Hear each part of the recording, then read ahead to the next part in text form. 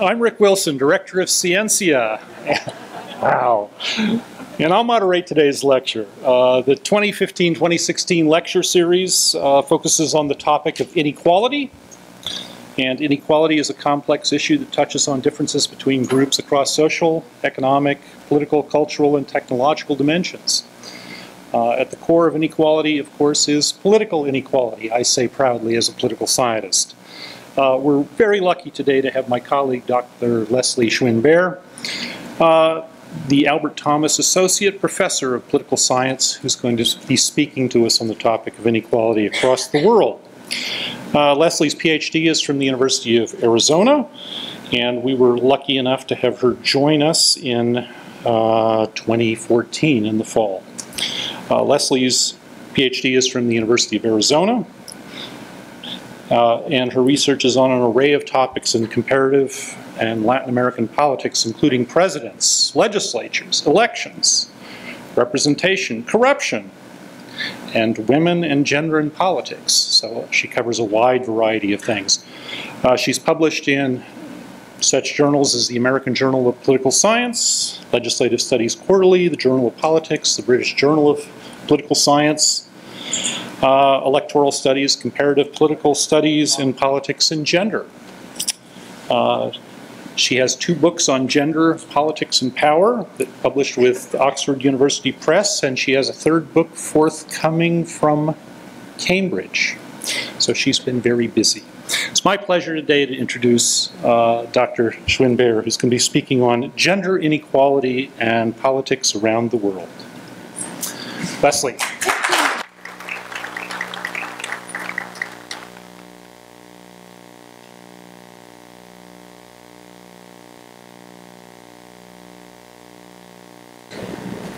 Thank you so much, Rick, for a nice introduction and for humoring our video. It made you seem very important. It's a nice way to start the lecture today.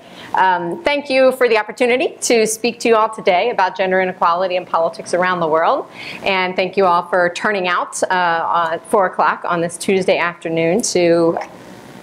Even after almost 15 years of teaching gender and politics, it still surprises me when my new-to-college undergraduates show up in class and balk a little bit when I start talking about gender inequality around the world. I get a lot of pushback because a lot of these students have never experienced or thought about gender or questions of gender inequality. Students today were 8 years old at the time that Hillary Clinton and Sarah Palin were both involved in the presidential and vice presidential elections of 2008. For them, Hillary Clinton has been a fixture in politics, and so the presence of a woman has not been anything particularly unusual for them. Some of them live or come from areas of the country where in their congressional districts they had a female member of Congress. Some who were from Houston. Note that Anise Parker has been mayor for the last few years here in Houston.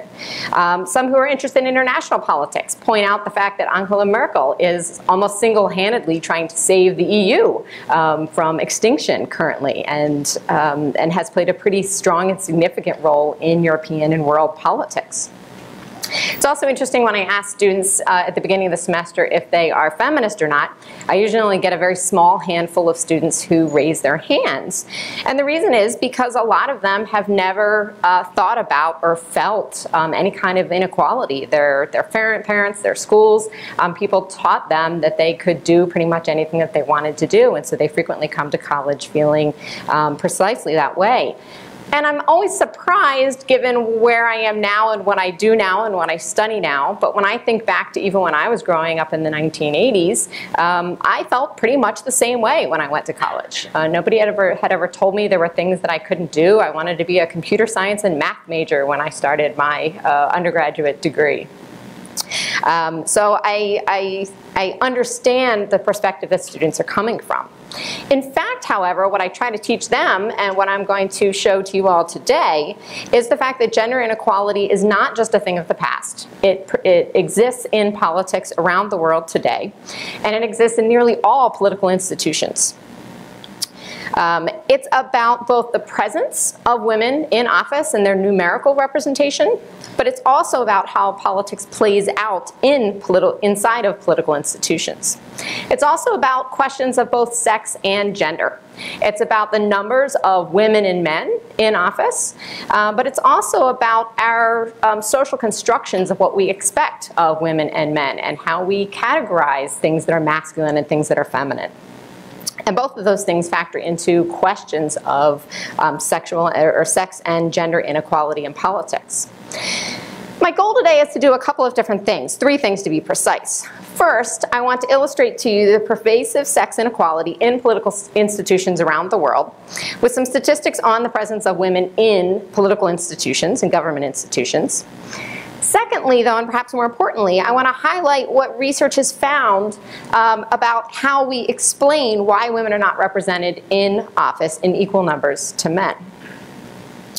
And thirdly, I want to move beyond talking about just numbers to actually look at some questions of gender and to provide some evidence of the inequality-related challenges that women face working inside of political institutions. There we go. So the last time I gave a Scientia lecture was 2 years ago when they had organized 5-minute TED Talks, and they had 4 or 5 people giving 5-minute presentations without PowerPoint slides on a topic related to that particular week. And I talked a little bit about what I'm going to talk about in much more detail today. And at that time, the first thing that I did was to give a quiz to the audience and ask for to sort of test your knowledge on women's participation in politics. And so I thought it would be good to ask again, even though I'm sure that you all remember the answer from last time around, and I'm sure you remember everything that I talked about last time. I still thought it would be useful to ask the question again. So I want to ask the question of you all. Which country has the highest representation of women in the national legislature? Guesses? Yeah. It is Rwanda, exactly. So she was here last time and clearly remembered everything I said. Nice job. Yes, it is Rwanda. 64% of the Rwandan Congress is female. That is exceptionally high, and it's actually gone up since the last time I talked about this.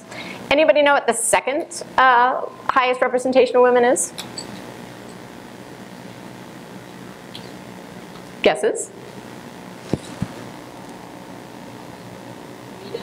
Sweden, that's a very good guess. That's a very common guess. It is not Sweden. But there are good reasons to guess that it would be Sweden. Other guesses? You didn't know I was going to make you participate today, did you? All right, I'll give you the answer. The next country is Bolivia. Bolivia has 53% of its national Congress is female. These are the only 2 countries that have surpassed the 50% threshold. So these are the only 2 countries that have achieved any kind of numerical gender equality in women's representation in their national legislatures. And there are, what else would we talk about? And there are actually 14 countries that are at the other end of, oh, I'm sorry. These are the only 2 countries that are above 50%, but there are 14 countries that actually have between 40% and 50% of their legislatures being female. So it's not, there are a fair number of countries that are actually getting close to 50% here as well. Let me talk a little bit more about women's legislative representation outside of these 2 particular cases. A couple statistics here. The worldwide average percentage of women in the legislature is 22.6%. 14 countries have no or just 1 woman serving in their Congress, which helps to explain how you can go from 53% and 63% to 22.6% as the worldwide average. 14 countries have next to no women in their legislatures. The United States actually ranks 95th out of 191 countries. It's not doing particularly well in terms of women's representation. In the House of Representatives, 19.4% is female, and in the Senate there are 20 senators, so 20% of the Senate is female. Just to show you some of the other countries that do reasonably well in terms of women's representation. As you can see the list here, these are the top 16 countries. And you can see Rwanda, Bolivia, Cuba at the top, all the way down to Norway. Sweden is on this list, but it is not the top country. And while there are countries on here that you would expect, which would be the Nordic countries, the countries that we typically associate with things like gender equality, there are countries on this list that you would probably not expect to see near the top, the countries that we tend to associate more with gender inequality in society and in their cultures than in terms of gender equality. So there's wide variation across countries. There's also been significant change over time.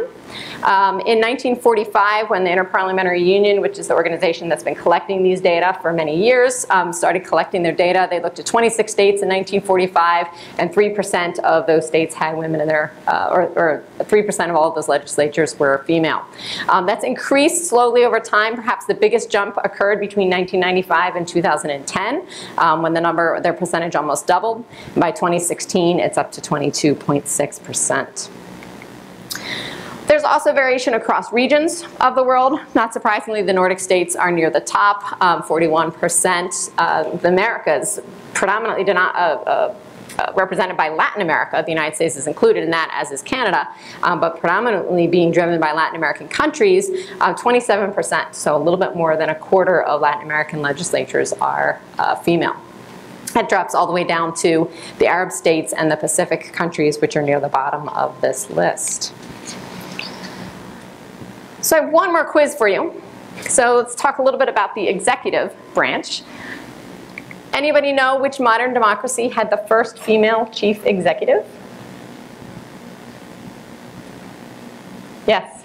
Israel. No. Good guess, though. No. Good guess, though. India. No, but close. Yes. It was Sri Lanka. And I'm not going to embarrass myself by attempting to pronounce her name. There's probably someone in the audience who could do it very well. I don't want to butcher it. But she was Sri Lanka had the first female prime minister.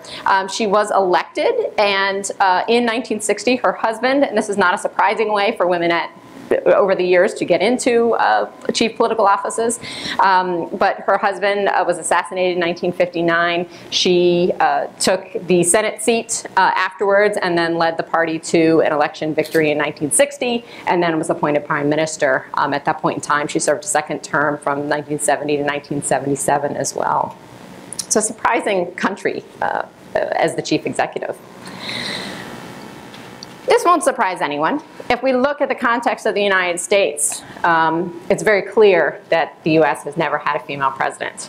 And I have to tell you that I'm reminded of this at breakfast, lunch, and dinner every single day because I have a 6-year-old little boy at home who has a placemat with the presidents and their pictures and all the information about them on it. And so every meal we sit down and we talk about the presidents every day. And so every day I see this placemat with pictures of men and not a single woman on there. And I'm looking forward to the day that a female president does get elected in the United States. And what I'm hoping is that they push all the male pictures away and put a big picture of her right in the middle until the time comes that there are enough women that we can start to scatter them through the placemat. In my opinion, that would look very nice. So no women have been president of the United States. That's not a surprise to everyone in here. In terms of women chief executives worldwide, women have held this office. More than 54 women through 2010 have held either the presidency or the prime minister in a country.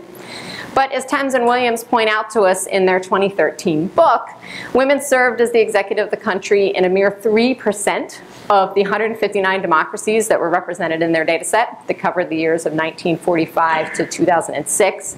And more than half of those women served in the position on an interim basis, meaning that they were appointed for a very short period of time just to cover the office while they were waiting for a new election to be held, for a new election to be held. So women's representation in executives has also been very, very small. One region of the world that's been a bit of an exception to this is Latin America. Since 1990, between 1990 and 2016, Latin America has had 6 female presidents, and they've actually served a total of 9 times. 3 of those female presidents were actually re-elected, either immediately or after sitting out for a term. In the 2010 to 2014 election cycle, 15% of candidates were viable female candidates. This is very small, but it also shows that women have held these positions to some degree. In other parts of the government, we see similarly small numbers. Cabinets worldwide in 2011, only 16% of cabinets were comprised of women. In the United States specifically, the cabinet, these were all data from 2015, 4 of 16 cabinet posts were held by women, so a quarter of the cabinet was female. Governors, 12%, so 6 out of 50. in 2015. Mayors, 19% of the 100 largest cities had a female mayor. You also see similar inequality in courts, political parties, city councils, and other political institutions in countries around the world. So the key point that I want to make here with these data is that there is considerable gender inequality still in lots of different political institutions in lots of different countries around the world. The next question that's an important question to ask is why? Why do women lag behind men in nearly all political contexts? And here the concept of gender comes into play a little bit more. So far we've just sort of been talking about the numbers of women in these political offices, but gender, referring to the ways in which male and female and masculine and feminine have been socially constructed to mean certain things, starts to matter for understanding women's underrepresentation in politics.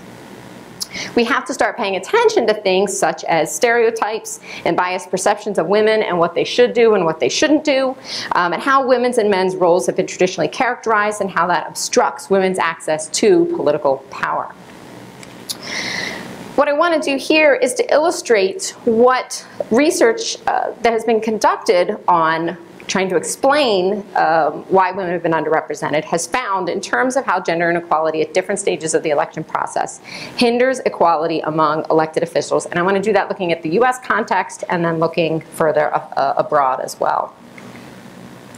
In the US case, the early research that was done on women's representation was for the most part in the US Congress, a little bit in state legislatures.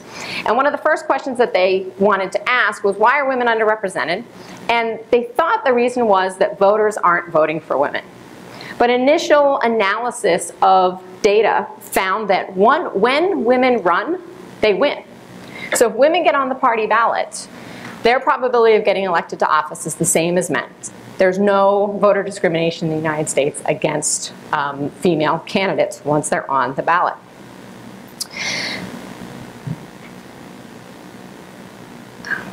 So if their probability of getting elected is the same as men and there's no voter discrimination, that means that the fact that women are underrepresented in politics is something's happening earlier on in the election process. It's not happening at the end of the game. So what they started to ask about was the candidate pool. So surely this must mean that women are not getting into the candidate pool to the same degree as men are. And the candidate pool would be the positions and the professions that feed into politics. So women being in elite professional occupations such as business, such as health, healthcare provision, such as law. So the thinking was that that was the problem.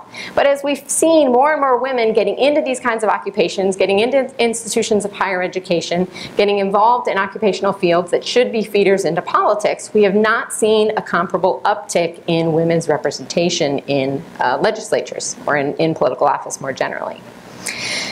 So the thinking was that the candidate pool is not the explanation here. If the candidate pool is not the explanation, it's not happening at the stage of getting women in the positions where they're qualified to run for office, and it's not happening at the election stage where voters are playing a role in choosing who's going to go into office, it must be happening at the stage of getting onto the party ballot or moving from the candidate stage to the aspirant pool, which means identifying the problem as being that women are not running for politics. So if women are not running for politics, why aren't they running? So there's two scholars in the US who have done significant research on this, and my graduate students here will laugh because these are the two of their most favorite scholars in the Women in Politics class that I'm teaching this semester for them. Richard Fox and Jennifer Lawless have done quite a bit of research on this question, trying to understand why women don't run. So what they did was in 2004 and 2005, they conducted a survey of US professionals. So they identified people who should be in the candidate pool and then surveyed them, asking them a series of questions about their political ambition. And what they found was that there were significant gender differences in choosing to run. Women were not choosing to run for political office to the same extent that men do. Why don't they choose to run for office? First, they found that they don't consider running. It does not pop into their head, they don't think about running for office as something that they should think about doing. And interestingly, they found that when they accounted for whether individuals had received encouragement from others to run for office, they found that when they do get encouraged to run for offices, the gender differences disappear. So encouragement can make a big difference for women choosing to run. The second thing that explains why they don't run for office, they found, was that women don't perceive themselves as qualified. And what they determine is that something is happening in the political socialization process, or in the socialization process of young girls, young adults, young women, women in business level occupations, that is making them not see themselves as qualified, even when they are just as qualified as our men. They found that other factors did not matter. Political culture didn't seem to explain the differences in any way. Family responsibilities, work responsibilities didn't seem to explain the difference in any way. The difference really seemed to be related to the fact that women don't perceive themselves to be as qualified as men. In 2011, these same two scholars decided they wanted to push this a little bit further, and they wanted to explore when socialization takes place and how, and to what extent does socialization actually explain gender differences in political ambition. And what they found was, first they asked, where did the gender gap begin? And what they found is that it appears to begin somewhere just before high school, in high school, and into college. Because they found a gender gap among college students, but a weaker one among high school students. So it may be happening a little bit earlier than that, but it's happening at least as far back as that point. It's not happening once women are reaching levels of careers. It's happening prior to that. And what they did was to identify why this was occurring. And what they found was when they included these four factors in their analyses, they found that the gender gap disappeared. And so the gender gap, women, it turns out that women receive less encouragement, or high school girls and college women receive less encouragement from parents. They have fewer political experiences as youth. They have less participation in competitive activities, and they have lower self-confidence. And so when you account for these things, the gender differences disappear. So it appears in the US context that women are socialized at a young age to not consider politics as a career. And that, in part, is explaining, they argue at least, why part of women's underrepresentation in politics in the US context. Looking more broadly than the context of the US, we have to think about some different factors, because elections operate differently in different countries, both the rules about how elections occur, as well as the context, the political, the cultural, the social context in which they're operating. So in comparative politics, there is not much scholarship that has looked at whether women are choosing to run to the same extent as men. That may well be at play here as well, but there has not been a lot of scholarship that has looked at that. Instead, they've looked at these three different stages of the election process. The election stage, is there any kind of voter discrimination going on? The party ballot stage, are women getting onto party ballots? And if not, what can be done about that? And then also the extent to which cultural and socioeconomic obstacles may be occurring for women in certain contexts. And one thing that we found is that the idea that when women run, they win, does not always hold. So I did a study in a few years back where I wanted to test the extent to which there may be voter discrimination in a comparative context towards women. And in a comparative context, it's frequent that when voters are voting, they're voting for a political party only. So you don't always get to cast a vote for an individual candidate. You often cast a vote for a political party. So in order to be able to measure preferences for candidates at the election stage itself, you have to look for political systems whereby individuals vote for individual candidates. And there are not that many of them, and a lot of them still have high incentives for strategic voting, meaning that people aren't actually voting their preferences, they're voting for a person because they think that person has the best chance of actually winning.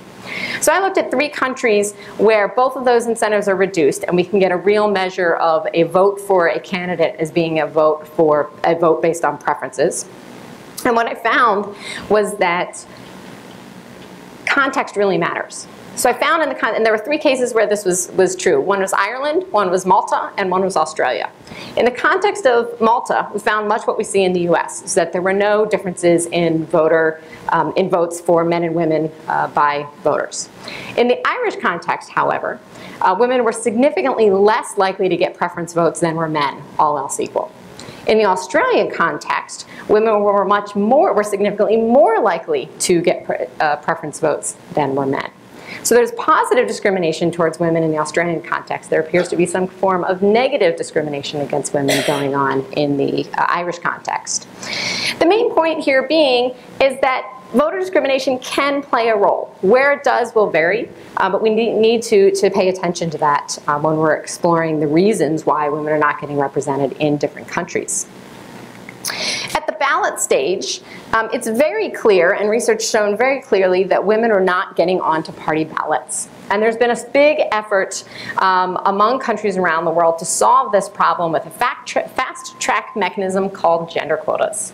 And more than 100 countries have adopted some form of gender quota, usually for legislatures, usually at the national level, that require political parties to include a certain percentage of women on their party ballots.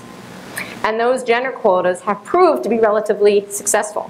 If you think back to the countries that I had on that list, that I said some of them at the top in terms of women's representation that were between 40 and 50%, were not countries that you would expect to be there.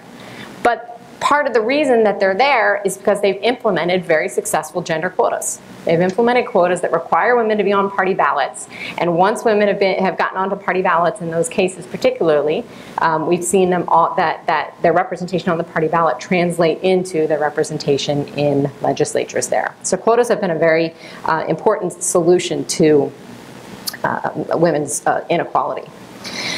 The last thing here is that there are contexts or countries still in the world where women do not have the same access to political qualifications and political experience.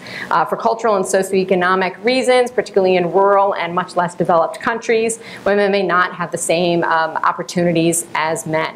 They may still be operating in very gendered division, in roles that represent a very gendered division of labor. So women are much more likely to be taking care of the home. Men are more likely to be out bringing in income for the family. So socioeconomic factors, women's qualifications, experience can matter significantly as well. I want to talk a little bit, moving away from gender inequality in terms of representation in bodies, and talk a little bit about gender equality inside of political institutions.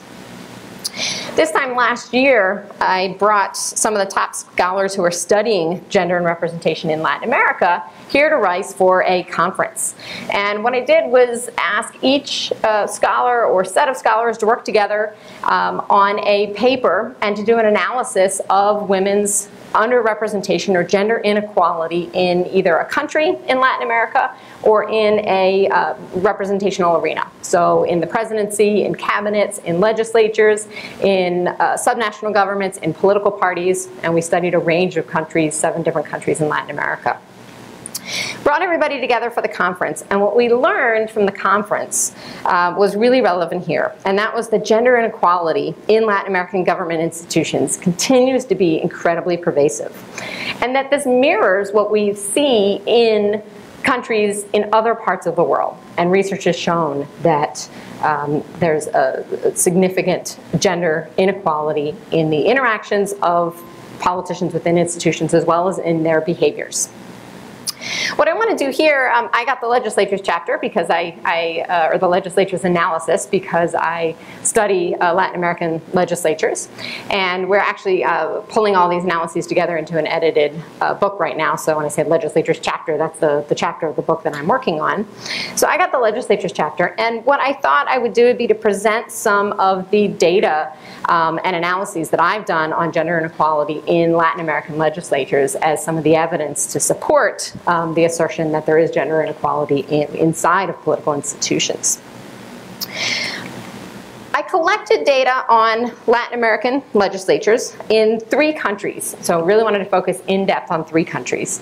And studied a variety of different parts of the legislative process. So a variety of different ways in which legislators act. So I looked at their policy priorities, their bill sponsorship patterns, their committee participation, their participation in leadership, debates, constituency service, a variety of different things that legislators do.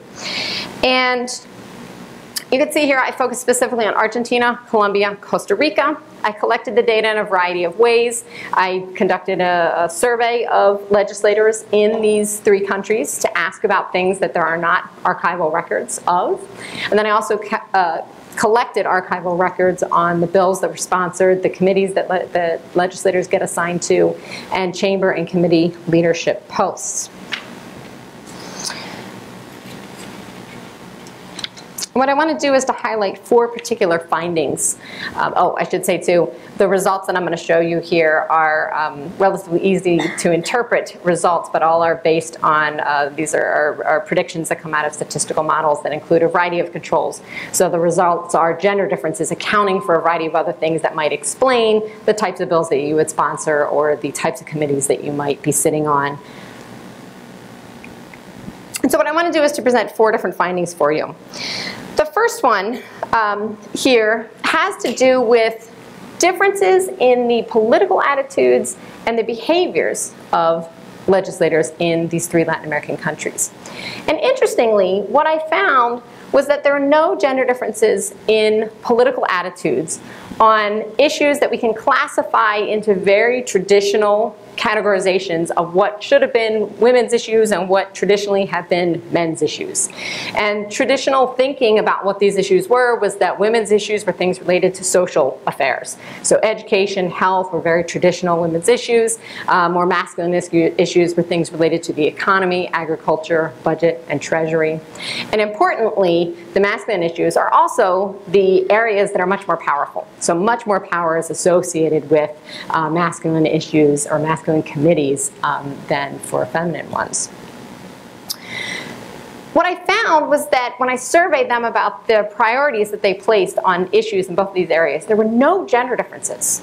So men and women were equally likely to prioritize education, health, the economy, agriculture, budget, and the treasury as important political issues. No gender differences in the extent to which they viewed those as important areas of policy.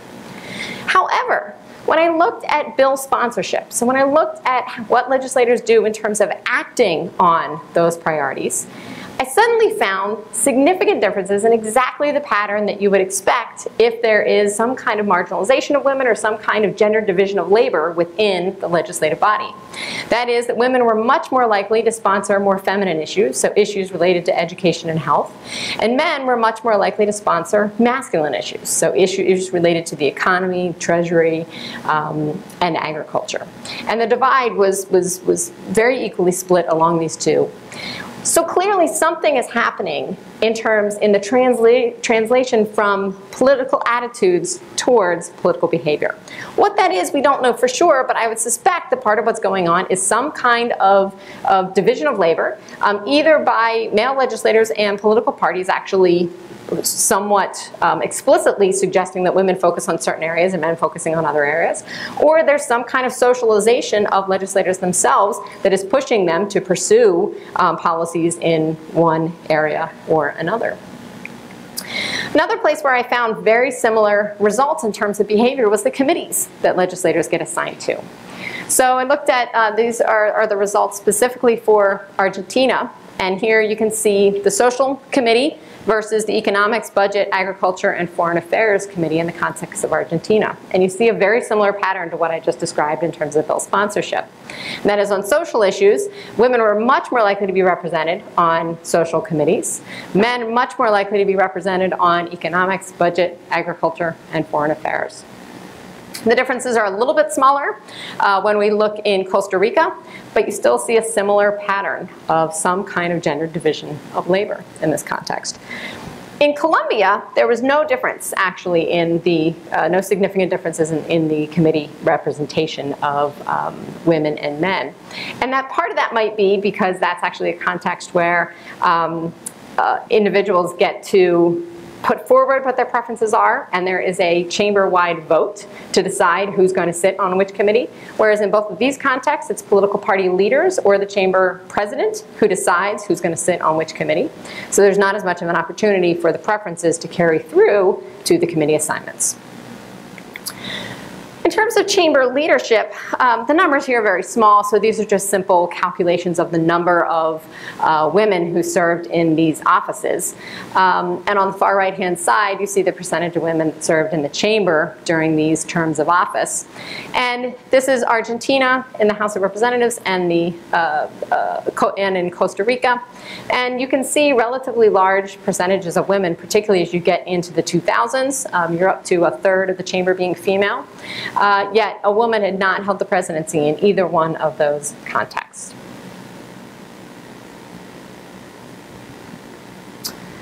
In Colombia, again, the problem is a little bit less stark.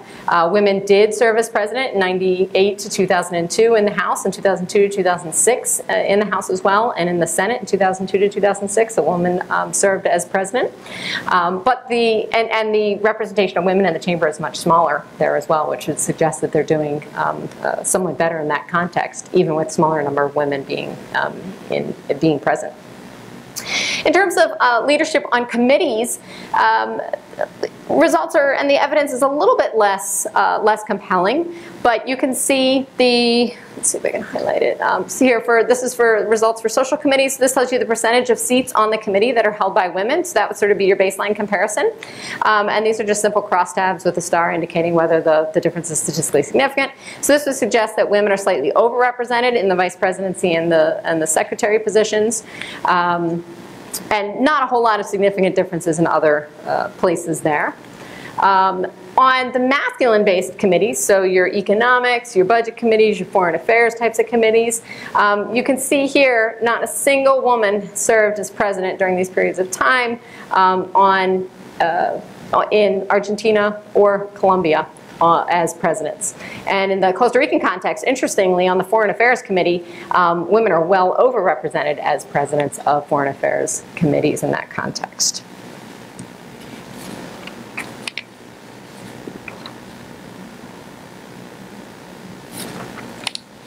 So those are some of the results that I found in the context of Latin America, which suggests that women are not getting access to the same levels of political power that they should be to represent their numbers in office.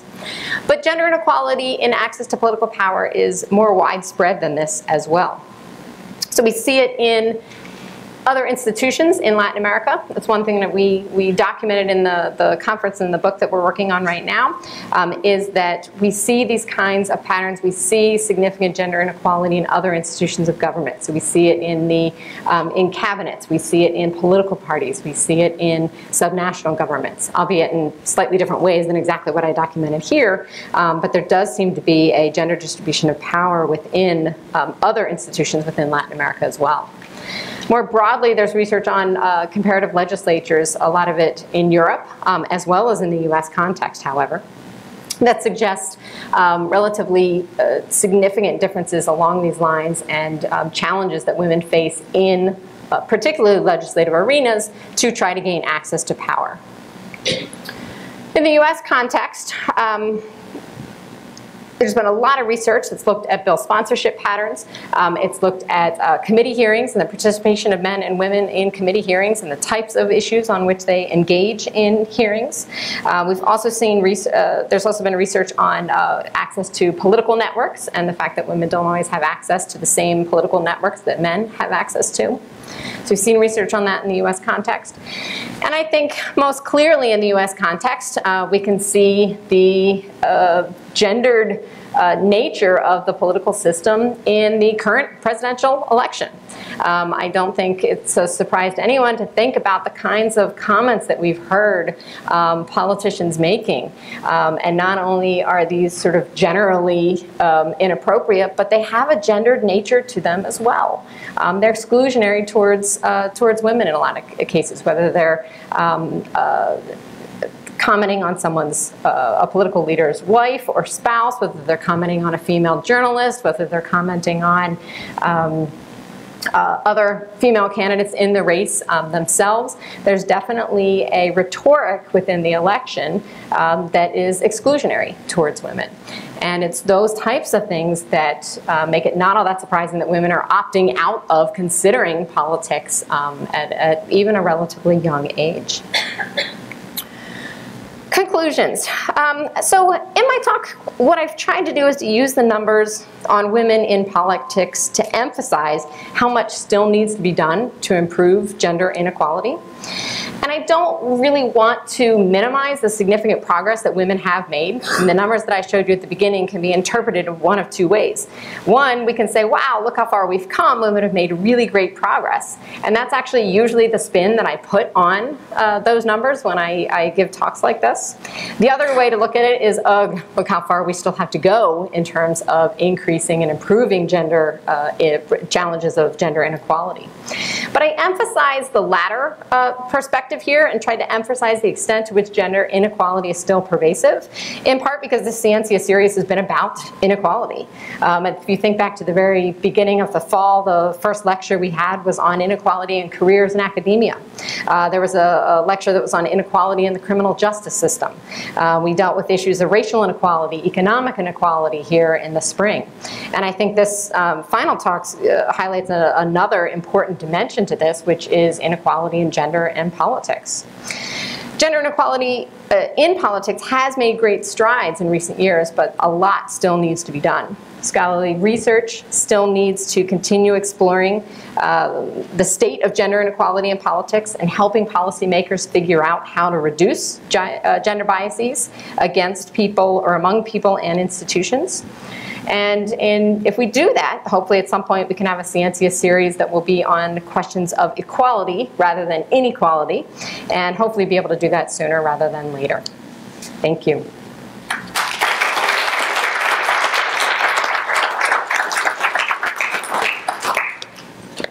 We have time for a few questions. Are there any questions from the audience? Around?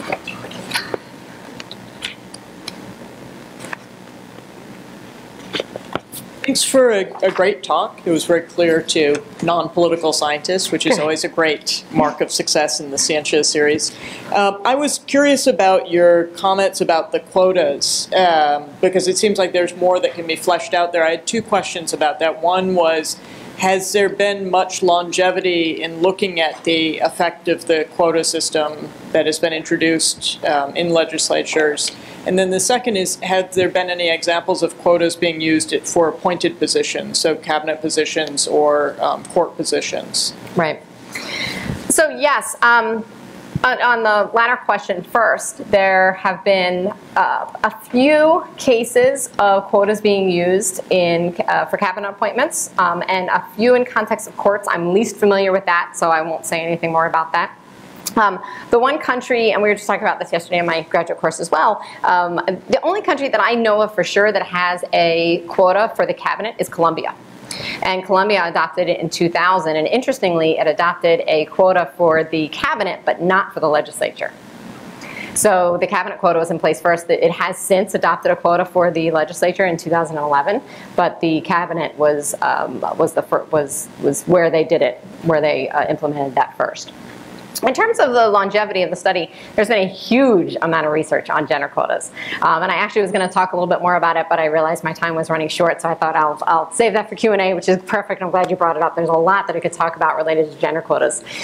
They've been largely successfare. However, it depends significantly on how those quotas get implemented. And this is something that's really important to talk about in terms of gender quotas. There are a lot of different ways that you can implement quotas. So the first is just to say, okay, I'm going to require that, in the case of Argentina, for example, in 1991, they required that 30% of the ballot be female. And so that's one way to go about it, is to just set a threshold that has to be female. And that basically means that in any given district, a political party is running in. And in most of these countries that have adopted quotas, they have multi-member districts. So rather than in the context of the US, we elect one person in the House, we elect two in the Senate. In a lot of countries around the world, you may elect 2, you may elect 5, you may elect 10, you may elect 100 if it's a nationwide district. So you can elect a lot of people in any given district. And so a requirement of 30%, if the district has 10 seats available, would mean that 3 of those 10 people on the ballot have to be female. The problem is if you only put 3 people on or 3 women on the ballot, or if you only require 30% of the ballot to be female, what a lot of political parties did was to say, okay, we'll put 3 women on the ballot, and they put them at the very bottom of the list, which meant that those women had no real chance of getting elected because no one political party wins all the seats in any given electoral district. So they might win 5, they might win 4 if they're lucky, but so those women were never getting elected. So something else that they found that you have to do is include a placement mandate. So the laws have to also say women have to be placed in electable positions on the ballot, or they have to specify exactly what that where women should be placed. Should they be alternating? Should it just be in every 3 positions? How are they going to allocate that? And then interestingly, even in countries where they have adopted relatively strong quotas like that, Spain is a good example of this. They adopted a quota in 2007, 2008. They require 40% of the ballot to be female. They require the 40% to be applied to every 5 positions on the ballot, so encourage to make sure they don't all get put at the bottom, they get put closer to the top. But they don't require that ballots have to alternate male or female, or that a woman has to be at the head of the list or anything like that. And so what we've seen is that 80% of ballots still have a man at the top of the list. So political parties have used a variety of different strategies to try to get around gender quotas, even when they've been put in place. So in some cases they've been highly successful. In some cases they've been pretty widely embraced, both by the public as well as by politicians. But in the vast majority of cases that hasn't been the case. They're still working to try to find ways to get around the gender quota, and so it hasn't been as successful as we'd like.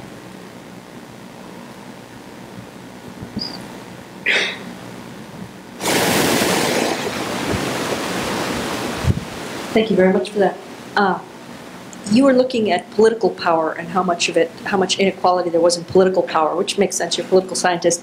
But I was wondering if you had any data to compare it with the private sector. I know there are lots, there are huge numbers of female-owned businesses, but I was wondering about actual power at the higher levels, so at major corporations and so on. Is it worse in the public sector or in the private sector? Just wondering. Right, that's a good question. I don't have the data on that. Anecdotally, we certainly hear that it is pretty extensive in the private sector as it is in the public sector. Inequality, yeah, inequality, both in terms of numerical representation and in terms of access to real political power inside of the business organizations. I mean, we know that women are not, I don't have the exact data offhand, but we know that women are not serving as CEOs of the vast majority of companies. It's a very small number of women who are actually CEOs of the top 100 companies, 500 companies in the country. So women are numerical representation of women in the top echelons of business is very small. And you also anecdotally hear lots of similar complaints and concerns about the challenges that women face in those environments, both in terms of negotiating home and familial obligations, as well as interacting with colleagues in that environment. I would be hard-pressed to compare it without the numbers. I'd be hard-pressed to compare it to the political sector. I would leave it at, I think it's a challenge in both of those places. At this point, you've talked about numbers and differences in patterns. So let me ask you, does it make any difference at all who is in office and what representation means generally? Yes, and that's another good question. That's what I didn't talk about today. That would be the flip side of the coin. So if I had given the opposite presentation, which was to talk about all the important reasons why we should have more women in politics, those are the types of things that I would have talked about. I have data from these Latin American cases. One of the things that I looked at was the extent to which women are actually making a difference. And I actually went into it thinking that I was going to find lots of ways in which women were making a difference. I found fewer than I personally would have liked, but as a researcher, that's perfectly fine. What I found was that where women are making a big difference is on bringing women's issues to the political arena, and then actually getting work done on those issues in the political arena. So I talked a little bit about the attitudinal differences between men and women. One place where I did find significant gender differences was on women's issues. So, and by women's issues, I mean things such as policies and issue areas that are specifically targeted at women and women's inequality. So that might be things related to equal rights, that might be things related to domestic violence, that might be things related to reproductive health, those types of issues. And I found that women placed higher priority on those issues than did men.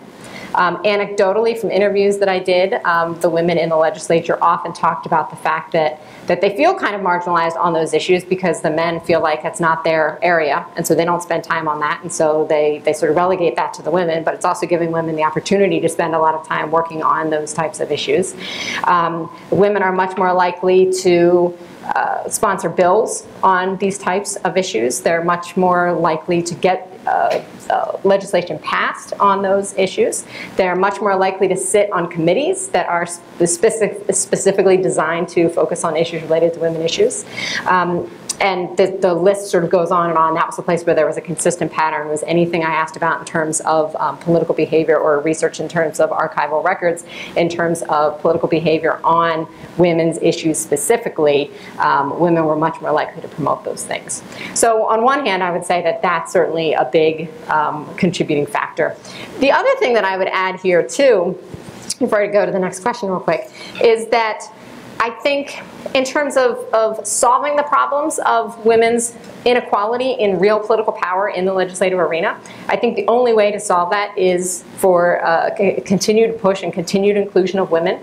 And I think it's not so much to include women into a male-dominated, very sort of masculinized political arena, but to help to change the nature of that arena and make it a little bit more gender neutral, such that it's inclusive for both men and women, regardless of their styles or their preferences in terms of their political behavior.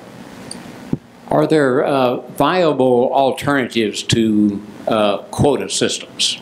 Are there methods that one can achieve goals other than the quota, or is that basically it? Right. I think what the U.S. is doing is the alternative to that, and I think what I mean by that is sort of comes out of the research that Fox and Lawless have done. I think policymakers reading that research and saying, okay, how do we solve this problem, would say, well, the solution then is that we have to tap women to run for office. We have to reach out, political parties have to do a better job of reaching out and trying to encourage women to participate in the process. Society needs to do a better job of socializing young women and girls to think about politics as a career, reversing some of those patterns that Fox and Lawless saw in terms of girls not participating in competitive activities to the same extent as men, et cetera, et cetera. I think those types of social and cultural changes would be an alternative to gender quotas.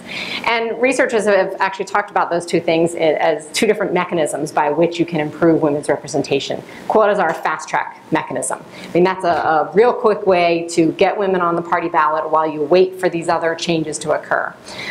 Sort of an incremental track mechanism is the language that's used for cultural and socioeconomic change. And I would argue that the cultural and socioeconomic change has been working. If we look at trends in the United States, we certainly see an increase, but it's a slow increase. And so I think governments have to make a decision about how quickly they want that change to occur. And a lot of countries around the world have decided they want to do it quickly, but they've decided that for a variety of reasons. Sometimes it's pressure and response to women's movements. Sometimes it's an effort to increase international legitimacy, because the United Nations supports gender quotas, and they are pushing countries that are new democracies and developing democracies to consider ways to increase gender equality in politics. And so a lot of times countries are doing these things to try to achieve, to try to increase their legitimacy that way. I want to thank everybody for showing up for our last lecture of this lecture series this year. Next year we're going to turn from inequality, unfortunately not to equality, but we are going to turn to the concept of privacy and what that means for a society. So I'd like you to join me in thanking Leslie once again for a wonderful talk. Really appreciate it. and please join us outside for a quick reception. Thank you very much.